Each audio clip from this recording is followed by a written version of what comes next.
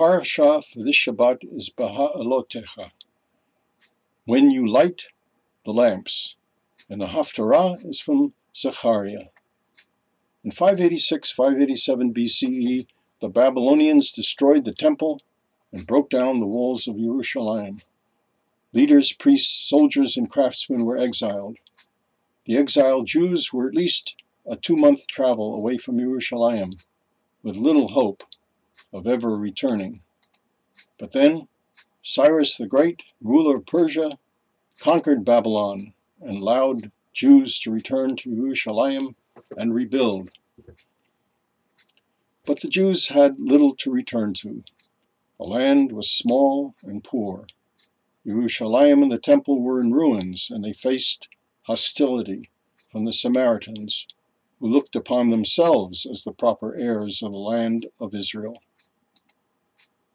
The problem was, how do you energize people living in poverty and despair to rebuild after a disaster? Zechariah urged them on with visions. One of them was of a heavenly court. The participants are attendant angels, Hasatan, the accuser as prosecuting attorney, Yehoshua HaKohen HaGadol as high priest, and an angel of the Lord as public defender.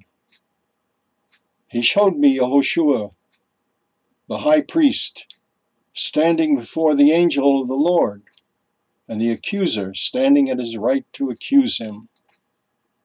Now, what were the accusations? Jerusalem is not the right place, and Yehoshua should not be high priest.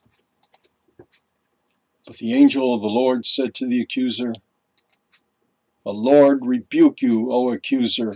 May the Lord who has chosen Jerusalem rebuke you. For Yehoshua is a brand plucked from the fire, that is, from the ashes of exile." Now Yehoshua was clothed in filthy garments when he stood before the angel. And the angel of the Lord spoke up and said to his attendants, "Take the filthy garments off him."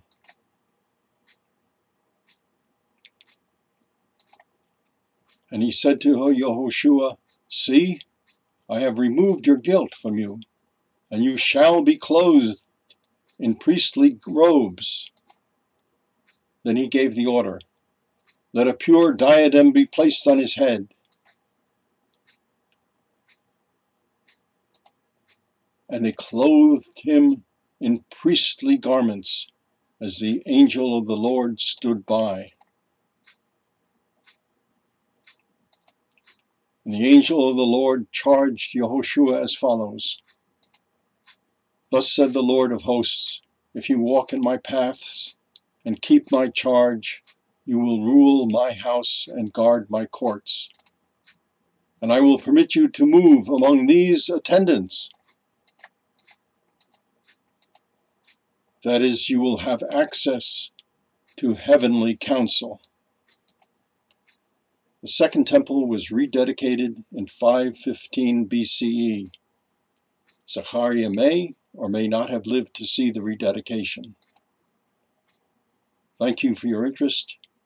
Shabbat Shalom.